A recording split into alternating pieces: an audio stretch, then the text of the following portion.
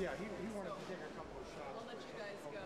I'm going to go file it for this morning's drive. Thank you. Move slow on this.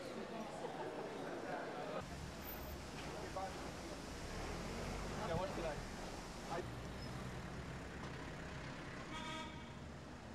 I was appointed by the 8 detainees. They signed a statement before the Supreme Court saying that I would be their lawyer. The Americans over here were facilitating the whole process.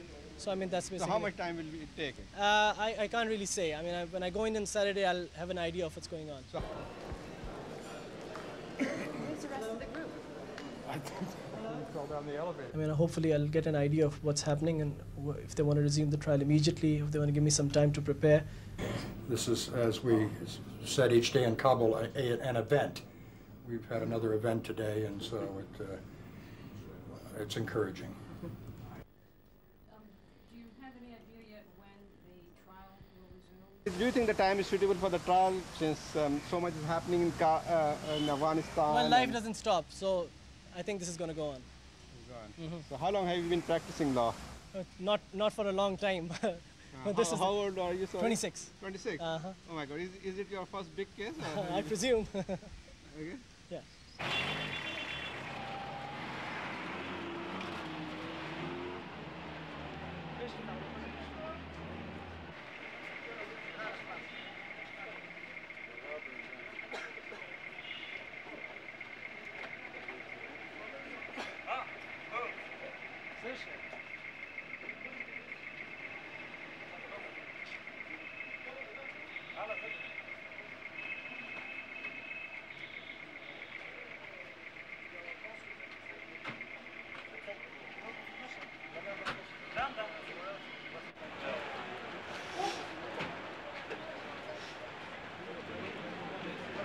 I should have.